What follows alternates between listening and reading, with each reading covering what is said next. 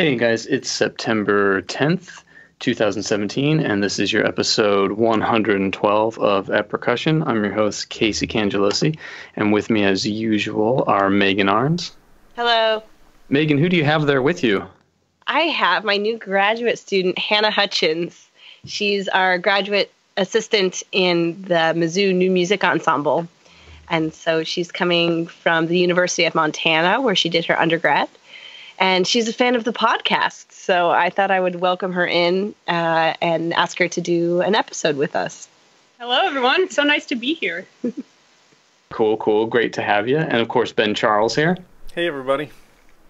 Ben, I know you're smack dab in the middle of Texas, and you're not affected by the hurricane, but is anything different there? Are you even having crazy weather or anything? We had just a little bit of rain, but nothing major at all. My house actually flooded a little bit a couple of weeks ago before the hurricane, but it didn't flood during the hurricane. But not hurricane related at all. Right, yeah. But then also I know now there's Hurricane Irma is hitting Florida, and I knew I used to teach at Florida Atlantic University. I went to University of Miami, and both campuses have canceled classes and have evacuated. I saw University of Miami said the earliest they're going to hold classes is September 19th, so about a week. So yeah, it seems like quite the situation in Florida right now. Yeah, Laura's on the road right now, and she says she's seeing all sorts of just an unusual amount of Georgia, Florida license plates in Tennessee. And I can tell you, I stayed in Houston for Hurricane Ike, which was, I think, nothing like what is happening right now. Harvey, Irma, and I guess Jose is on the way. So this will all be old news by the time the podcast airs. But, you know, just thinking about our friends. I know we all have friends and fellow musicians in Texas. So, yeah, best wishes to all of you out there. And we're hoping you're safe and comfortable and that everything's okay. Yeah, I've been thinking, I've been trying to keep up with this as much as possible and checking the New York Times hourly, today at least. And a couple times a day, the past couple of days. But the current title on the New York Times is Hurricane Turns on South Florida, quote, about to get punched, end quote. So we're in the Keys now and kind of heading up to St. Petersburg. So it's crazy. I mean, I've been thinking about natural disasters and tornadoes having a little bit of warning, earthquakes having no warning, and hurricanes having a lot of warning. But a warning for a hurricane is never enough warning. You just can't, you don't know how strong it's going to be. But I don't know. It's just really mind blowing to think about. And we've got all three of these hurricanes happening. We also have earthquakes happening. And then we've got the forest fires happening in the West. And I know one of the first things when I was talking to Hannah about her hometown, she said Montana is on fire right now. And it is, right? Yeah. Well, that happened in Utah too. Utah, the mountains would forest fires was the big thing. Wildfires. Do you guys remember PASIC a few years ago when Hurricane Sandy hit? And Nebojša Živković was going to do a performance with a bunch of international artists, and he made it, but all of his artist flights got canceled, and they couldn't rehearse, and so he kind of had to go up and kind of hey, so I guess I'll play Eliash now. Remember that? Yeah. It was fun to see him sweat a little bit. Yeah. Well, guys, I should introduce our guest. So here also with us today is someone who joined the Old Guard Fife and Drum Corps in 2002, where he became the Corps percussion arranger and currently serves as the drum group leader. Also, for many years, he has performed with the amazing top secret drum corps of Basel, Switzerland.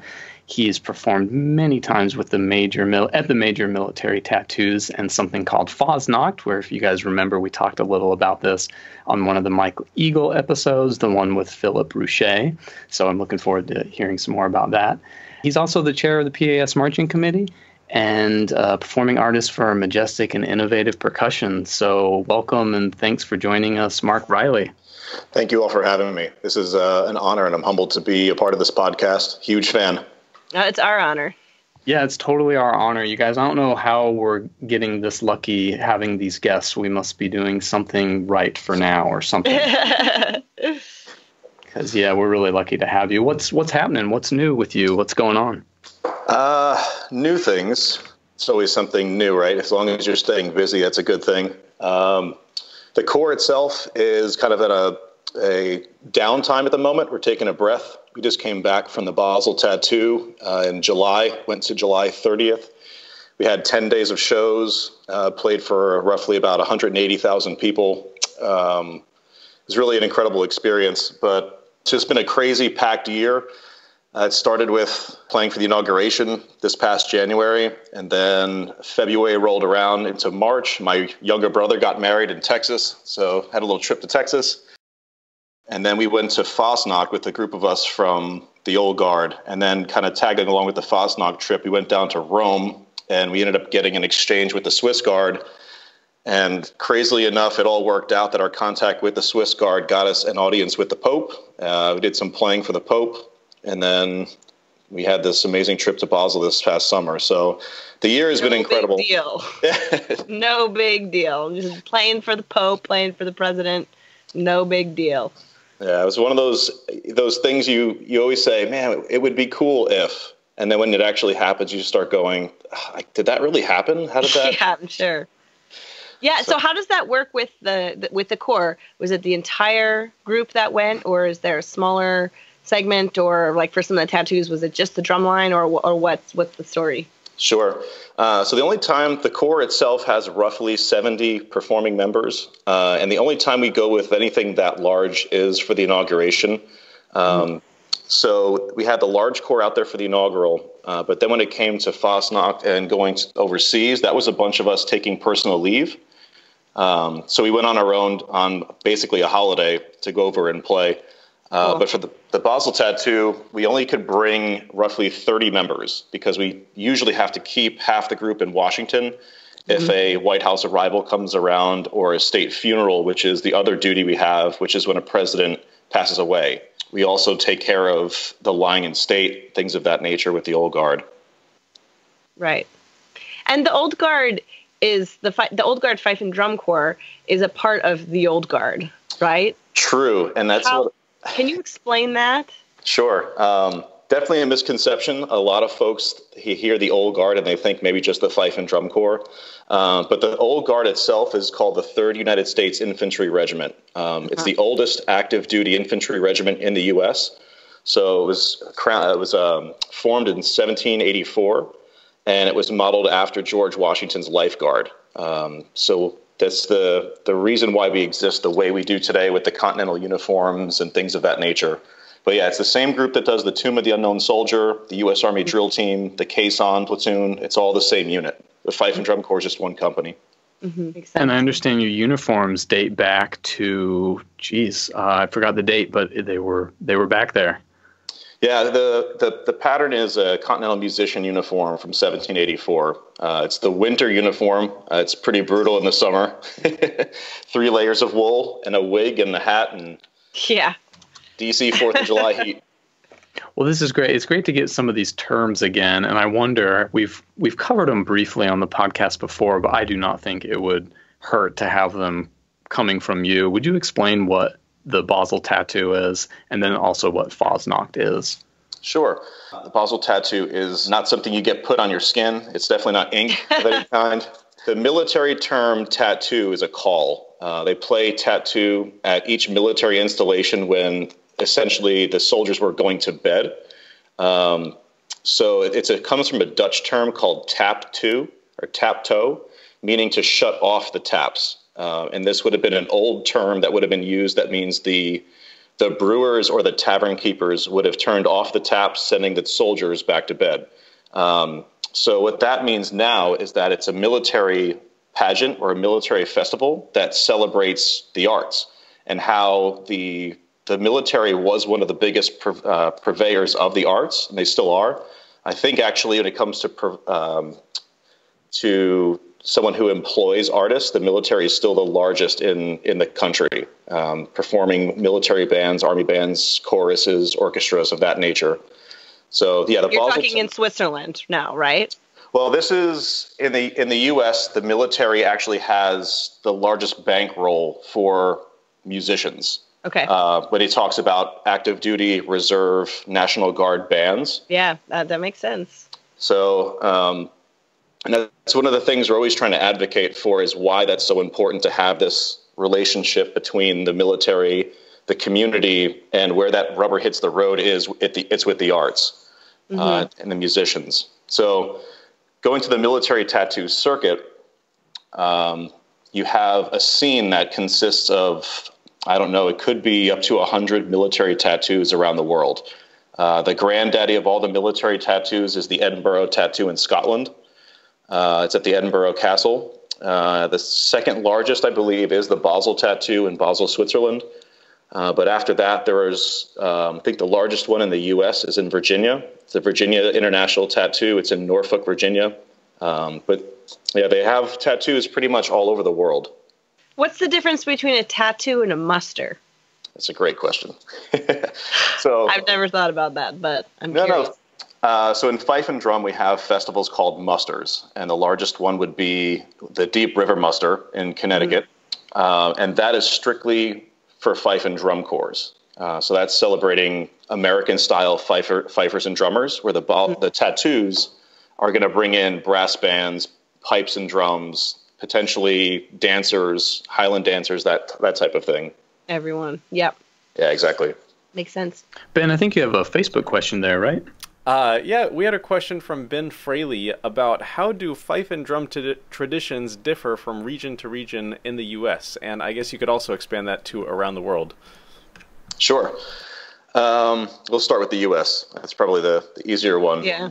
Well, in today's kind of global world, a lot of things start to kind of look and smell the same. If you go to a place in Texas, you can have a Walmart and a Target, but then you can go up to Massachusetts and see kind of the same strip mall and have a Walmart and a Target.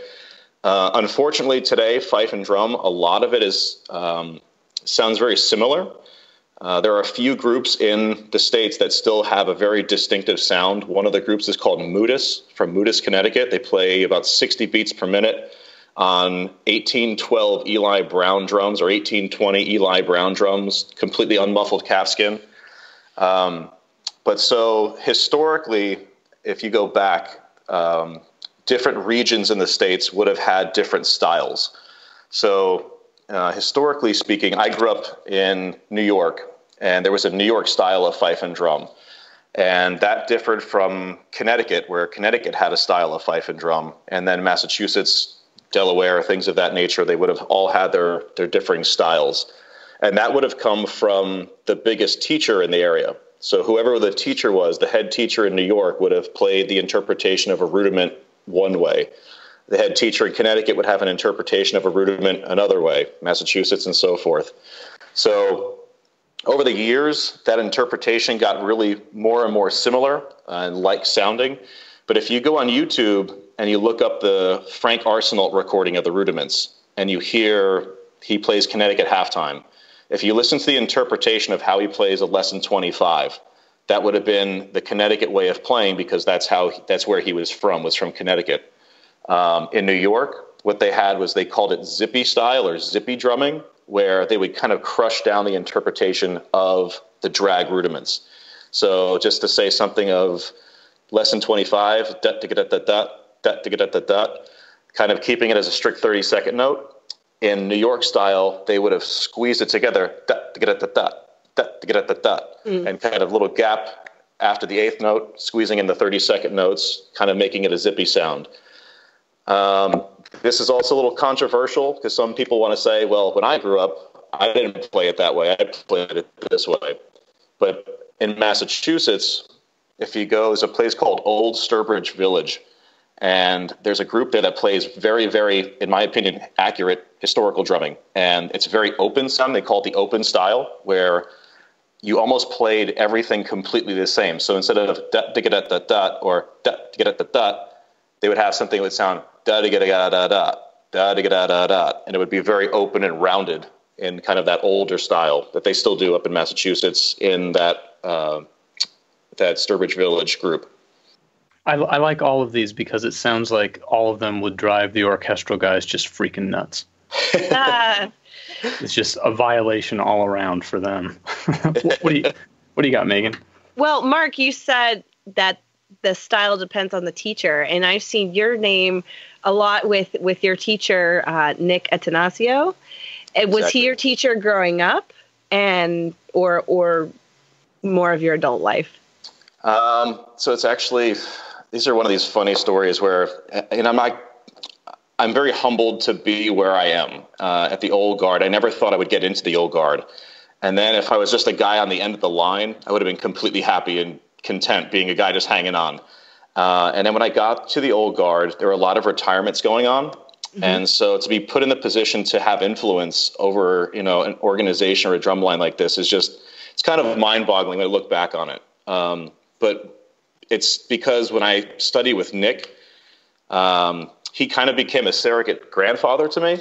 Mm-hmm. Both my grandparents had passed when I was relatively young.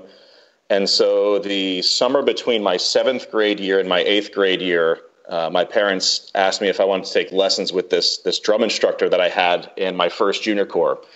And so Nick taught the first drum corps I was ever in. Wow. They were down the street from my parents' house. I could hear them practicing from the backyard. And the drummers were, we were either practicing or you weren't practicing. And they would get very fed up if you were not practicing. And so I kind of knew Nick as this kind of crazy guy who would, get very passionate about people who practiced or didn't practice. And so when my parents asked me if I wanted to take lessons, I said, oh, yeah, that crazy old guy. They're like, no, I mean, that really famous guy from Brooklyn that played in championship drum corps. Yeah. So anyway, long story short, wow. I studied with Nick from 8th grade up until college, so all through high school, and did the competition scene in fife and drum that doesn't really exist anymore, but mm-hmm. There used to be a state competition, and if you won the state competition, you'd go to a regional competition and then the national competition. Wow, I didn't even know I had no idea. Yeah, so Nick was...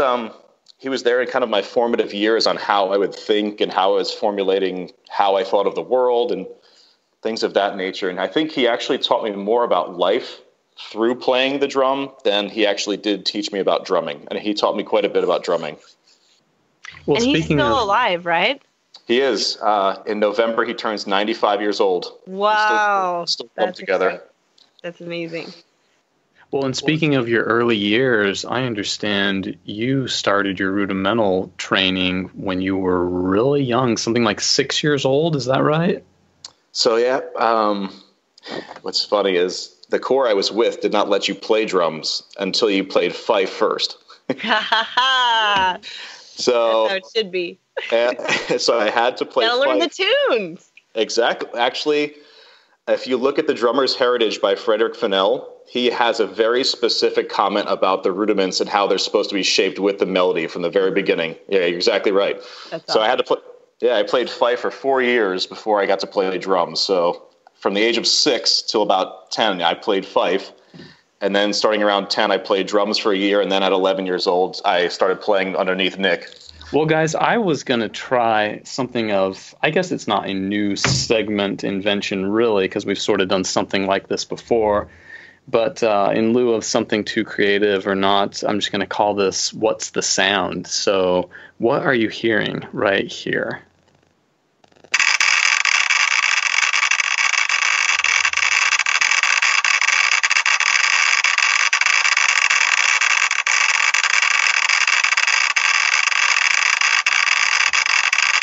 So this is probably a softball for you guys because we've talked about this already. But you, of course, know what that is, right? Yes. Go for it. Oh, okay. I don't want to be wrong. Okay, so yes, that's my recording of Ligeti's symphonic poem for 100 metronomes. Hannah knew and that. It's funny hearing it without the video to me. It kind of sounds like one of those radiation Geiger meter things to me because the I don't know, there's so much treble in the recording. And of course, we've already talked about this a little bit on episode 107, so I'm not going to rehash what the piece is and all of that. But since then, in trying to answer a student's question, I ran across some information, and I thought I should update you guys on what I learned. So after releasing this, like I said, I'm digging around for some information to attempt to answer a student's inquiry about the piece regarding its creation and its purpose and just kind of like what it is. So if you Google around for, say, program notes on this piece, you'll likely run into a word Fluxus.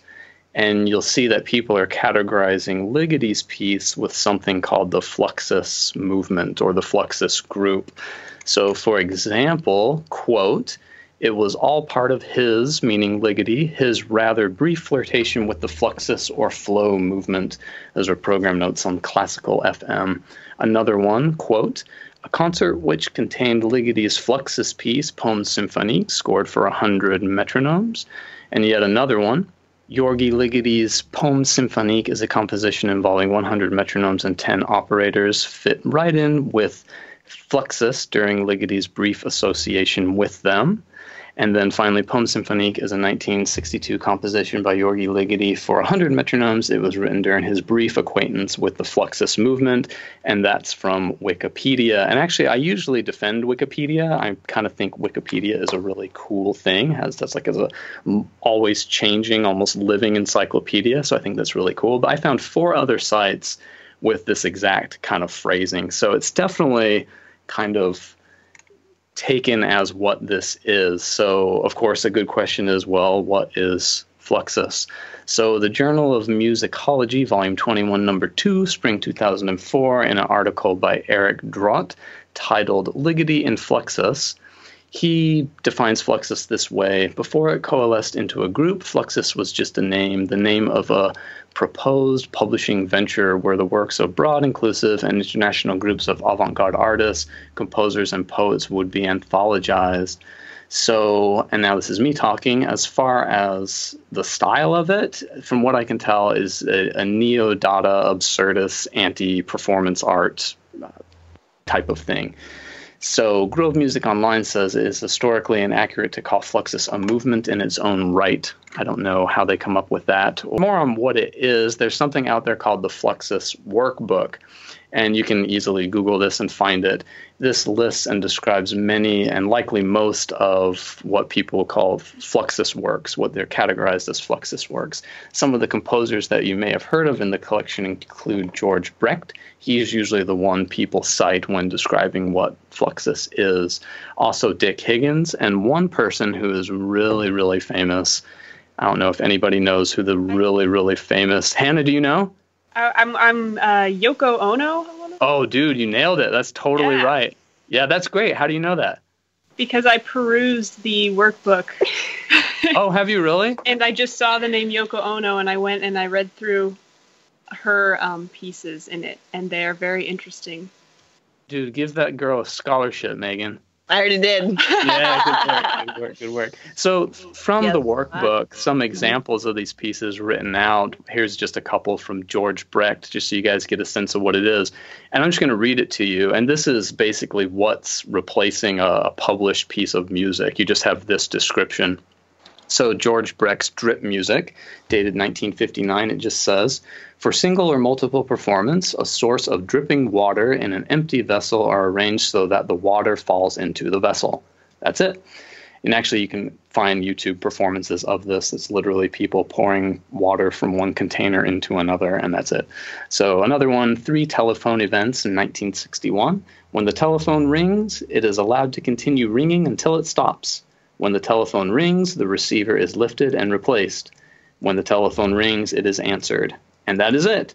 So Ligeti's piece is being called a Fluxus piece, along with 2 other pieces of his. One is called 3 Bagatelles for David Tudor in 1961. Another one is called The Future of Music is a Collective Composition. And then the third is considered Poème Symphonique.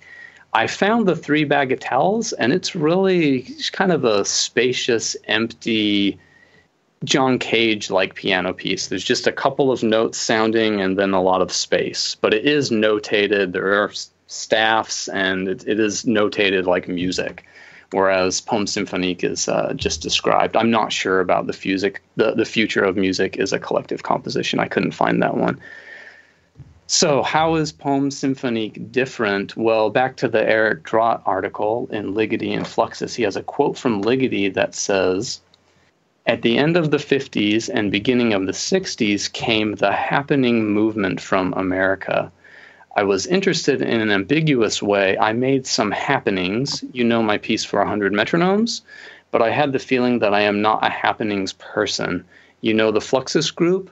I am not belonging there. After a long time, I had a feeling they take their job too seriously, and I am not serious like people like Lamont Young and George Brecht or even John Cage. I will tell you exactly what is between me and these happening people. They believe that life is art and art is life. I appreciate very much Cage and many people, but my artistic credo is that art, every art, is not life. It is something artificial. And for me, all the happenings are too dilettante. So remember, a dilettante means a person who cultivates an area of interest, such as in the arts, without any real commitment or knowledge. A dabbler, an amateur, a non-professional, a non-specialist, or a layman. So basically, Ligeti's saying that these guys are hacks, is what he thinks, and that he does not consider himself one of them at all. Interesting. Any thoughts so far? I have more, but I feel like I'm already taking a long time. I think Hannah and I might just want to throw in our favorite ones from the workbook real quick. Can we do that? Yeah, absolutely. Go ahead, Hannah. My favorite that I've come across, and there are a lot, and I have not read nearly all of them, but one of the Yoko Ono ones is called Fly Piece, and the text simply says fly, and it was composed in 1963. Yep. I'm a fan of that one. I'd be interested to find some recordings over here. I would, you know how I would do that one? I would get a fly in a jar and just let it out. I would go skydiving. Yeah, there you go. I like Ken Friedman, restaurant event. Dress as badly as possible. Wear surplus store clothes, tattered shoes, and an old hat. Go to an elegant restaurant. Behave with dignity and exquisite manners. Request a fine table. Tip the maitre d' and take a seat.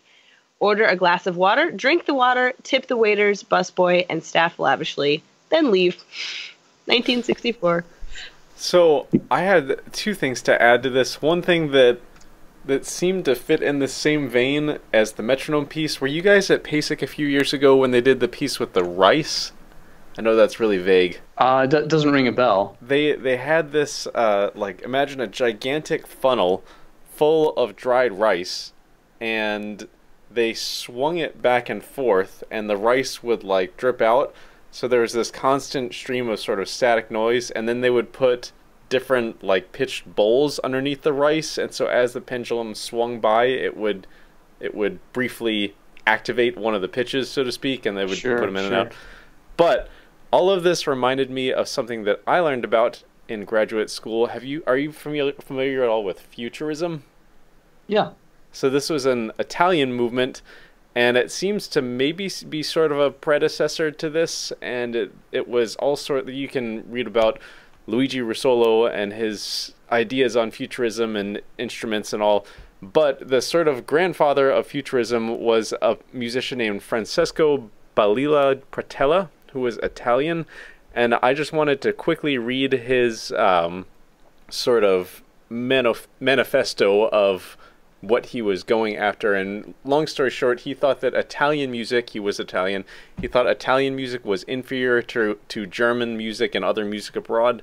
So his musical program was for the young to keep away from conservatories and study independently, the founding of a musical review to be independent of academics and critics, abstention from any competition that was not completely open, liberation from the past and from well-made music, for the domination of singers to end so that they became like any other members of the orchestra, for opera composers to write their own librettos, which were to be in free verse, to end all period settings, ballads, nauseating Neapolitan songs, and sacred music, and to promote new work in preference to old.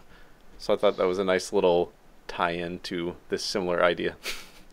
Yeah, sure. And I think my personal opinion, the metronome piece is certainly closer to Futurism than Fluxus, in my opinion. And you know who else is a futurist is Xenakis. especially in his architecture things and his drawings. He's a futurist more in the sense of another artist, not a musician. So, well, continuing on, I don't have much more here. So, okay, if it's not Fluxus, then what is it instead? Well, in searching, I picked up a little book from JMU Library titled Jorgi Ligeti of Foreign Lands and Strange Sounds. Wolfgang Marx and Luis Deschanel are the authors or the editors who collected these essays on Ligeti. So there's a chapter titled Continuum, Chaos and Metronomes, a Fractal Relationship. So, of course, that's what I went right for in trying to answer this question. Now, Continuum is one of his famous piano pieces. And, of course, Chaos and Metronomes is referring to our Poème Symphonique. So this essay suggests that Ligeti's spark for Poème Symphonique came from his interest in fractal geometry and specifically mathematical chaos theory. The word Fluxus does not appear anywhere within this whole article. This whole chapter. And as far as I could tell, it doesn't appear anywhere in the whole book. So what's chaos theory? If you guys remember our interview, episode 98, we heard from Zoltan Rotz from Amadinda, the very famous Hungarian of Amadinda Percussion Group. He talked a lot to me about Ligeti, and he speaks a lot about him in the interview. But I don't know if it was in the interview or just he and I personally talking there in Taiwan, but he talks about working closely with Ligeti for many years and knew him personally very well. Zoltan told me once that Ligeti was knowledgeable and very interested in many, many, many things. He could speak intelligently, of course, about music history, history in general, politics, and mathematics. Chaos theory is suggested by this chapter in this book, and that, of course, makes so much more sense with the metronome piece in my mind, because chaos theory is all about trying to predict something that is in a chaotic system based on its initial conditions. And the example they always go to is trying to predict the weather.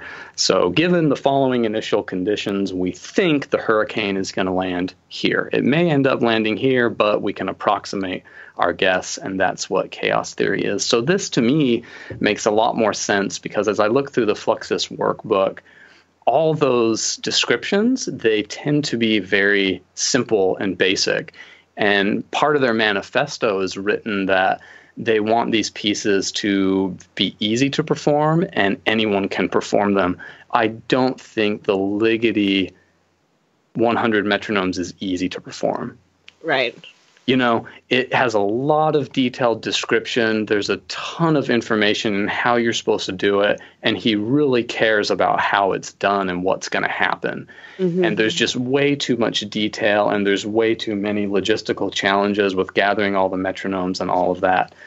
So anyway, I thought that was worth sharing, because a lot of times information is wrong, and it's fun to try to correct it a little bit. Yeah, but I mean, the logistics of some of these other ones are complicated too, I mean, it's not super easy to fly, and so I understand it being categorized with them, I don't know, in a way.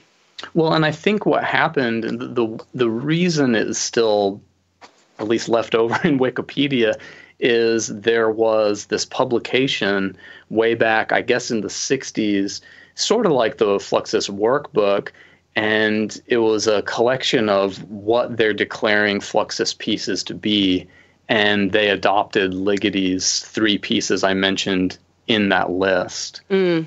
So I think that just stuck. As far as I can tell, it just stuck. But the thing you read on Wikipedia, like his brief acquaintance with them, it makes you think, oh, he collaborated or at least talked to them or knew them and was inspired by them or something, but I see nothing to indicate that from the couple of sources I dug through. And just looking at the difference in the pieces, it seems pretty evident. No, they're pretty different. Yeah. Anyway, Mark, you're sitting there, and we should definitely be hearing to you. Does anything cool come to mind when you hear all that? No, it's funny to me, because sitting behind a desk where I'm in charge of all the administrative things at work and getting to hear this kind of conversation, it's it's honestly, it's mind-opening because I don't get to have a conversation like this very often. You know, I'm digging through medical reports or digging through evaluations for uniform pieces and things of that nature. So honestly, I like just being a fly on the wall hearing this kind of conversation. I find it fascinating. Well, I'm usually having these conversations with myself until every Sunday, so it's good for me too.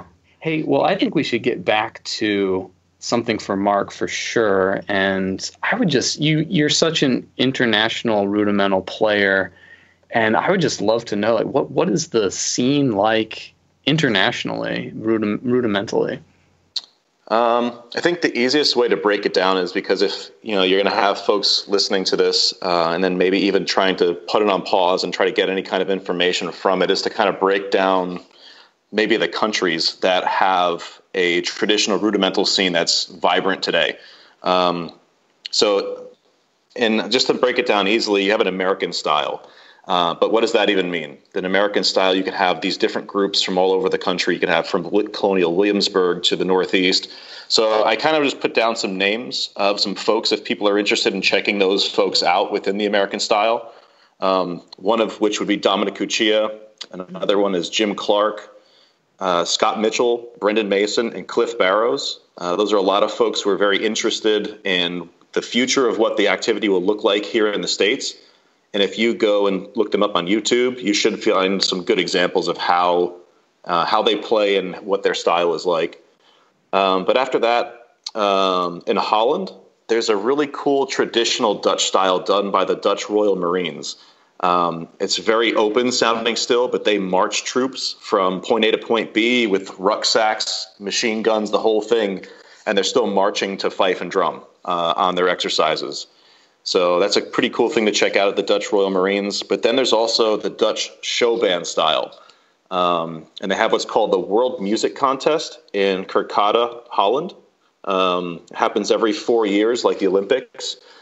Sometimes the DCI corps will go over there and do an exhibition or compete over there. But they have groups from Japan, China, all over Europe that go and compete at the World Music Contest. And our good friend Casey, Peter Volperhurst, is a big proponent of the show band style. And man, Peter is just such a great guy that, you know, I just had to give him a shout out on here. Yeah, thank you. Hey, Peter, I hope you're listening. We miss you. And so after that, you kind of have you have the pipe band style. A big proponent of that you have is Jim Kilpatrick, student of Alex Duthert. I'm definitely not an expert in this scene at all, but I find it fascinating to watch them do what they do, how they play with the pipes, and how they shape their rudiments and their vocabulary. But another one is the French traditional style, and the Republican Guard that still plays in Paris models their drumming style. They call it a corps of drums, which is the drum line in front of the traditional or the concert band that would be marching down the street, like the wind band. They were kind of formed sort of in the style of like Napoleonic drumming. So a lot of people have conversations about stick tricks and visuals, and is that a new thing or is that an old thing? And I always kind of tell people, take a drummer, stick them in underneath a tree for 4 hours and say, hurry up and wait. They're going to take drumsticks and they're going to do silly things with them. So if you look at these guys who dress up in these really traditional French uniforms, they have kind of stick fencing showcases where they have stick tossing and they do sword fights, and they're dressed as kind of Napoleonic figures. Yeah, but if you look up online and you look up the French Republican Guard, that's the current military army band that's in Paris that plays. But then you have Her Majesty's Royal Marines from the UK, and they have a very distinctive style too. They have what they call stick work, where they bring the sticks up like this up to their nose. And what they have is they have a soloist behind the main line of Marines. And the soloist is kind of playing the beefier, meatier notes that are behind. And then the other guys are kind of just playing along visually and passing down visuals with the stick work. And that's really something that the Royal Marines in the UK do as their style. But I think the one that I'm the most familiar with is the Basel and Swiss styles. And a lot of people kind of have those synonymous as the same thing. But Robin Engelman and I collaborated about 4 or 5 years ago on one of his blogs that he was doing about the difference between what we call Basel style and what actually is Swiss style. And Marcus Esterman is the historian for the Swiss National Fife and Drum Association. And Marcus he's a genius. He's willing to share all of his documents that he's collaborated on with different folks. He sent me a Dropbox file of about 700 documents dating back to about 1585. What? And it's all on PDF. So I mean, it's all open source stuff for people to share. And it's documented military rudimental drumming from 1585 from France, the UK, Switzerland, Finland, all over Europe. And it kind of shows the progression of how the drumming and like the dance styles in courts was also influenced by the military and how the Janissaries became part of it. And it all kind of was one big military community. But so anyway, the Basel style is kind of more the traditional style in Switzerland. It's kind of more based around marches where it's a format of AABB kind of repeat kind of thing. And then you have Swiss style, which they have are kind of these compositions, kind of free form solos. And they have competitions on the Basel style and also the Swiss style. And so some of the people, if you want to look them up, is for Basel style is Lucas Minder, Sammy Meyer, Philip Meyer, Roman Huber, and Maurice Weiss. These are all kind of folks that are in this Basel scene that are really some of the best drummers out there. But then we had Philip Meyer on. Oh yeah, yeah. Philip Rouchet and Philip Meyer. Mm-hmm. Forgot that was okay. Yeah. So at the Basel Tattoo this year, it was very cool. We got to talk over with the Swiss Central Band, and Philip Rouchet is the drum major. And so he's going to be coming over to Washington in about, I guess about a year from this December, because he's going to do a presentation for us. And then he's also going to bring his group over to the Virginia International Tattoo in 2019. So anyway, but those are some of the names for the Basel style. But in the Swiss style, I would definitely put Philip Rouchet in the mix with that as well. But Yvonne Kim is also a huge drummer over there. He's producing students like crazy. Roman Lombrieser is another one, and then Stefan Freiermuth. And arguably, when I see Stefan Freiermuth play, he's, in my opinion, one of the best drummers I've ever seen in my life. I've never seen somebody play so dynamically as this guy. And when I sit and like watch just how the nuance of how he shapes each little rudiment, you just get completely sucked in. So anyway, those are my, top 6 or 7, I guess, royal or big rudimental scenes, I would say, that are out there in the world at the moment with some folks that kind of produce the current state of that scene. Yeah, that's great. Thanks so much for sharing. Yeah, Ben, what do you got? So I had a question talking about all this international styles and everything. My exposure to rudimental drumming is probably a lot more limited than yours and Megan's. My background is like Wilcoxon and Pratt, and that's about it. And so from an outsider's perspective, I've always thought of rudimental drumming as a very American art form, even though I know it is also an international art form.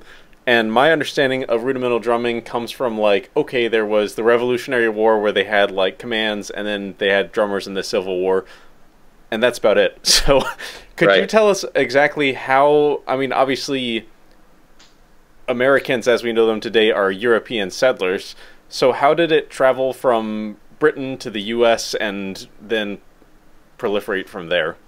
Sure.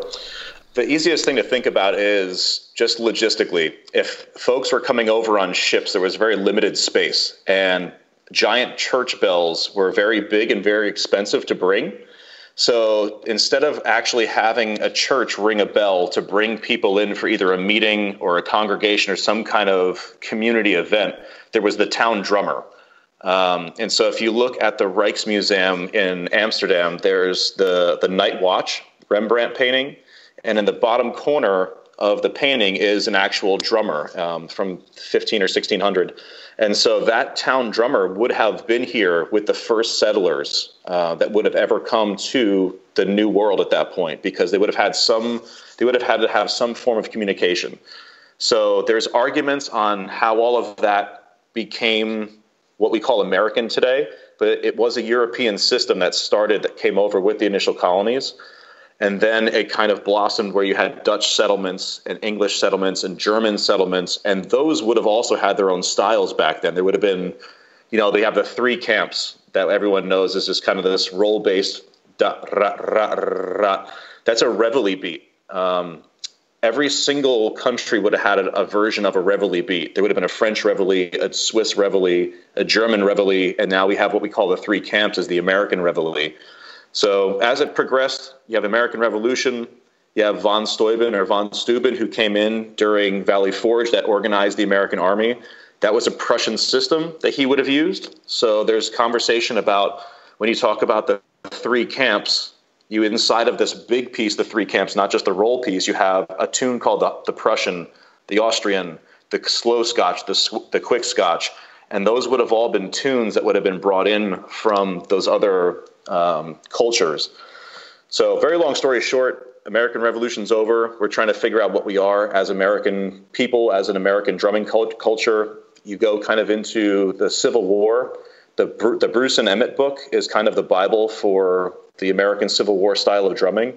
And after that, you start kind of going into these veterans organizations like the VFW or American Legion, and that brings the kids kind of into this scene where they start creating what they have now as these drum corps. So really long story, very short. European idea becomes an American idea. The Americans take this idea from all these other kind of melting pot situations, and they run with it. Does it drive you crazy if I play Pratt on a concert snare drum? You know what? I love it. I think, quite honestly, there's no wrong way to play your rudiments when it comes to what drum you're using. If it sounds good, it sounds good. Man, thank you for saying that. That's good to hear. That's nice. That's the way to. Yeah. Because we're all doing it. Well, it drives me crazy when we try to suffocate the activity by saying this is the only way it should ever be done. Yeah. Well said. Well said. Megan, what do you got today? Yeah. Well, I think when you do that, this is the only way this is done. That's when traditions die, because if they don't adapt with the times, there's less of a chance of it being picked up and perpetuated, and it's okay if it changes. And it's also very important to keep the historically significant parts. But I think, we also have to honor the tradition of moving forward as well and looking at the development. Yeah, all the tradition is somebody's snapshot of when they thought it was old. Yeah. Interesting. Wow, I like that. So I wanted to talk today about the Company of Fifers and Drummers, because in my mind, this organization, although I'm less familiar with it now than when I was younger and in a fife and drum corps, it kind of reminds me of RPAS. And when I read you the mission, maybe you'll understand why. The Company of Fifers and Drummers is a nonprofit organization formed in 1965 to perpetuate the historical significance and folk traditions of fife and drum music, and to foster the spirit of fellowship among fifers and drummers everywhere. So it really sounds a lot like the PAS mission statement for percussion. And like I said, I'm less familiar with the activities of the group now that I'm not actively in a fife and drum corps, but I can tell you a little bit about what they do. And the way I came across it is when I grew up in a fife and drum corps as well, like Mark, I don't know if you were using this textbook as well, but the book that I was required to buy in my fife and drum corps was The Company of Fifers and Drummers, book 1, and then book 2.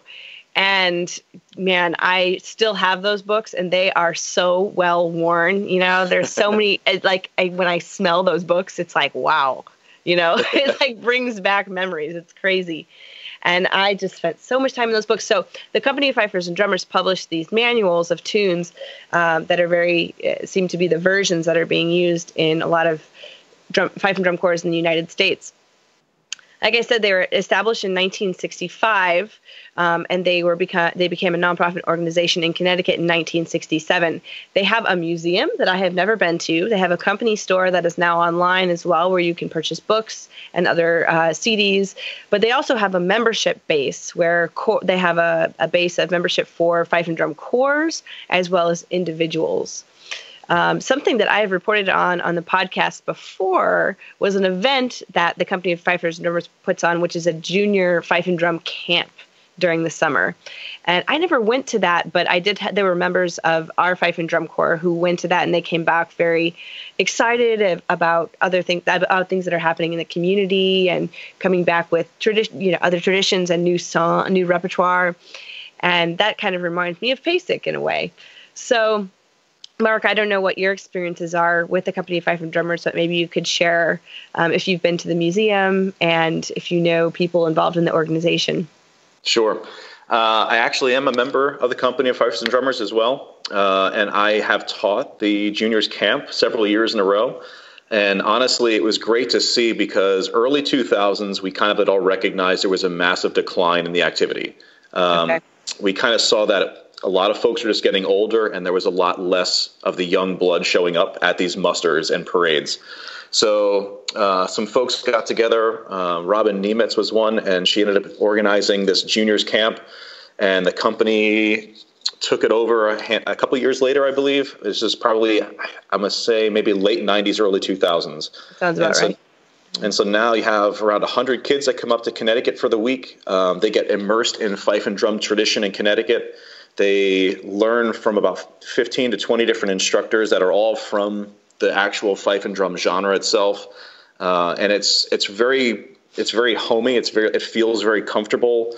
It's introducing kids to an American tradition that really is part of their heritage, showing them how proud they could be by performing in front of people. I mean, I'm not sure about you, but I wore a pretty funny looking uniform growing up as a kid. I was one of those things where you weren't so confident all the time, walking down dressed up a little colonial green guy, and and then you walk past your high school friends and they're like, what are you doing? Yeah, exactly. It's an interesting way to grow up. Yeah. So yeah, it's cool. It's a leadership thing for the kids to get them some exposure, being with other friends that, play the same style of music as they do. And it's a very positive experience for those kids. Well, something I'm just finding now on the Company of Fifers and Drummers online, .org is what it is. And if you go to the museum and you go to the drum collection, they have this really cool little spreadsheet. And there's 192, is that right? 100? Yeah, I see 192 entries just on the drums they have. So they have at least 192 drums to share there. And what I'm seeing is the number, the image, the maker, the type, and the core that I guess it came from, followed by a nice little paragraph of research notes. So if anything, guys, just go there and take a look. This is it's interesting. So it seems that according to some of their statements, the Company of Fifers and Drummers they're not about competition. They say that that's not really the spirit of what they're trying to do. So, but Mark, I heard you talk about competitions. So I'm just curious about that, and then maybe about what sorts of qualities adjudicators look for in competitions, and maybe how that's different from like DCI. Mm-hmm. Yeah, that's a great topic. Yeah. So unfortunately, fife and drum competitions don't exist today. I think there is one in New Jersey, and there's a few small ones that are in Connecticut, but as a whole, a lot of them have kind of disappeared because of this discussion we had earlier about tradition.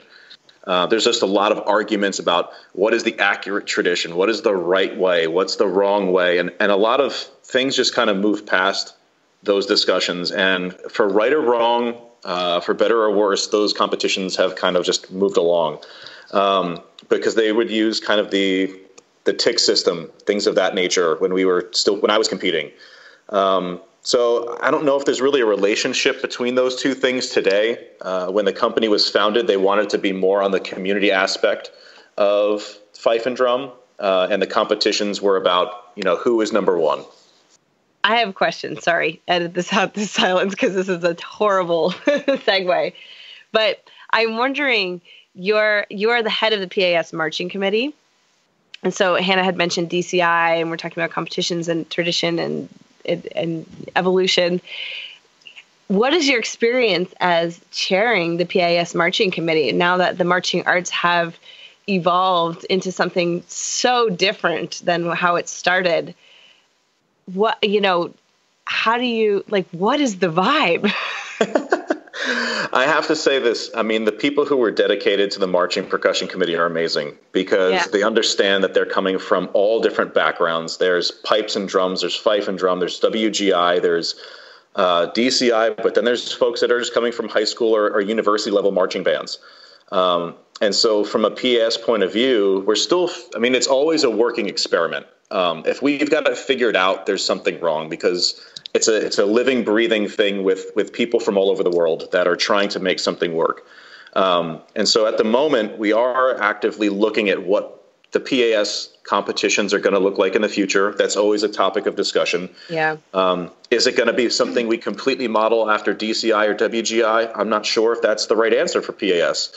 And so that's one of the discussions that we have is, what do we want this to look like in the future versus what it looks like right now? And I think that's where this is my second year as chair, and that's one of the hot button items that, we tackle each year. So one of the things we did actively incorporate with PAS being in Indianapolis this year again is this Drummers Heritage Tribute, kind of hearkening back what Raman Engelman had done. And so we try to represent all of these different international styles of rudimental drumming every year at the Marching Festival. And so this year, Jim Kilpatrick, we have coming in. We have some other folks that are coming in that they're not coming there for necessarily a clinic or anything, but they're coming as spectators and they want to play for, some of the people that are going to be coming out to PAS. Should I bring my fifes this year?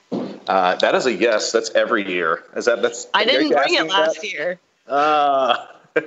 Yes, bring your fife. I'll make sure to bring it. Cool. And this is a personal question from me because I have a set of 4 snare drums and a bass drum from the early 1800s, replicas, of course, on permanent loan at the University of Missouri. And I've been trying to incorporate it sort of into the curriculum. We don't have a regular fife and drum corps, but with my experience growing up in a fife and drum corps and knowledge of it, and students who are like, whoa, these drums sound amazing, and they're familiar with the old guard and they're interested in history and tradition as percussion majors. I try to incorporate in the curriculum in some way.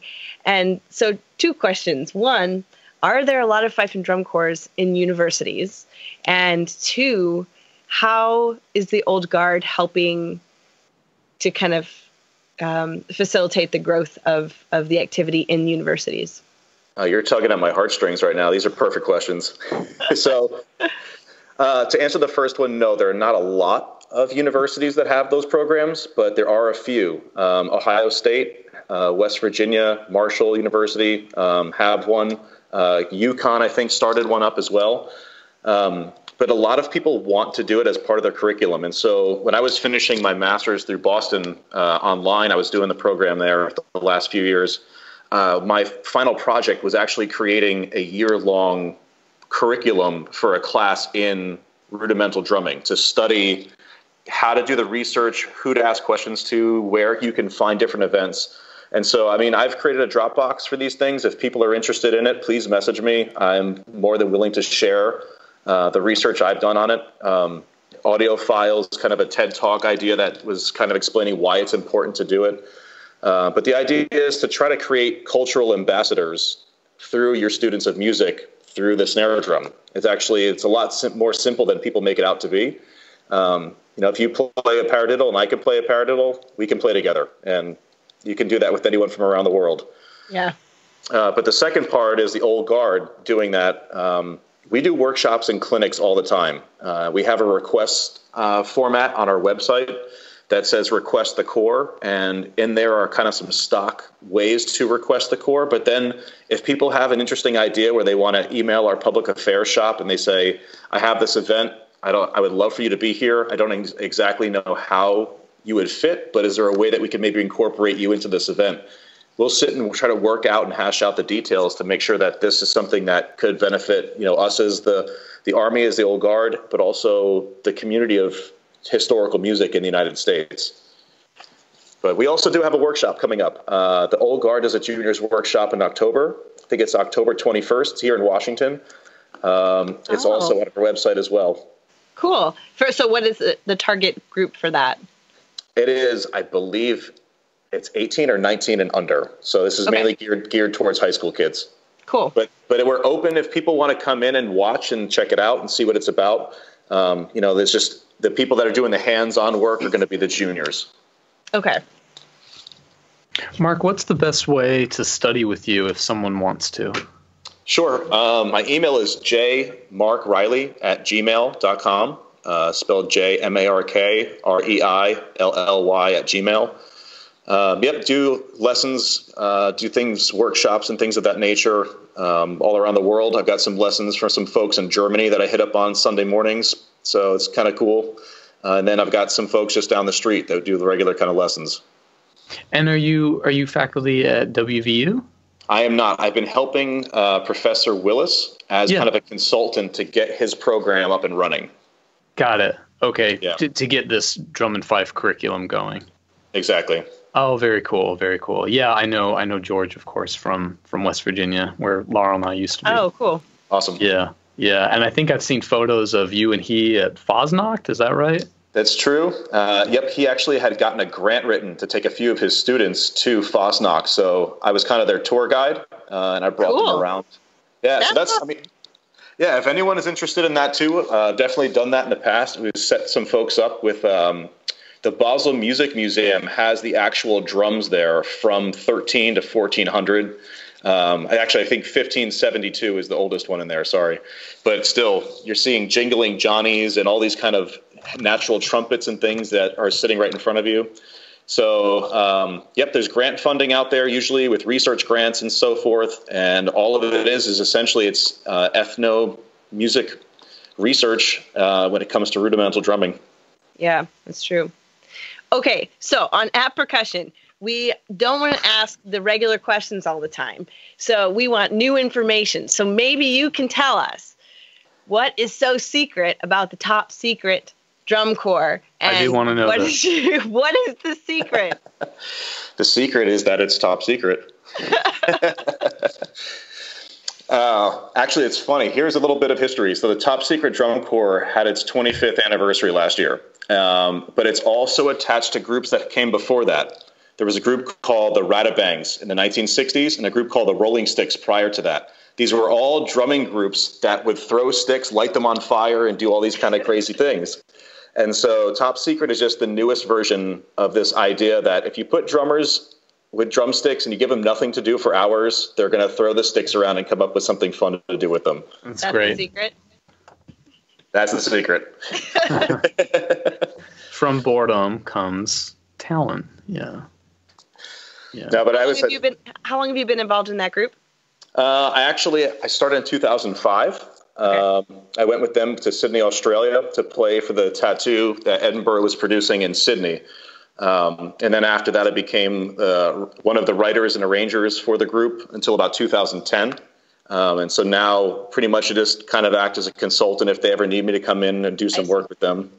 I go over to Basel, but typically I go to Basel once a year. Sometimes I try to go there more than that. Last year I went 4 times. But you make friends there. Some of my best friends live in the city of Basel, and it's scary, but it definitely is my second home. Am I right in thinking that, let's see if I got this right, some of the tricks you do with Top Secret are also some tricks you do with the Old Guard, and maybe people think, oh, look, the Old Guard stole that from Top Secret, or no, Top Secret stole that from the Old Guard, but the truth is you are the connective bridge between those. Is that right? That definitely happened. If you look on some of the YouTube videos, there are people arguing who stole what lick from who, and it actually just turned out that when it didn't work for one group, I used it with the other one. Awesome. Very cool. Very cool. You guys, this was so fun. Ben, Megan, Hannah, thanks so much for joining. And man, Mark, you guys, anybody, if you get a chance to see Mark Reilly's clinic, you just got to do it. He's just, I learned so much being around Mark the couple of times I have been. And it's, I don't know. I couldn't tell you more. He's just the sweetest guy in the world, and he knows so much, and you have to tap into that if you ever get a chance. So it's great to have you, Mark. Great. Thank you so much. It's been an honor and a pleasure to work with you guys. Yeah, of course. Okay, everybody, we'll catch you on 113. Thanks a bunch. Bye. Bye-bye. All right, bye, everyone.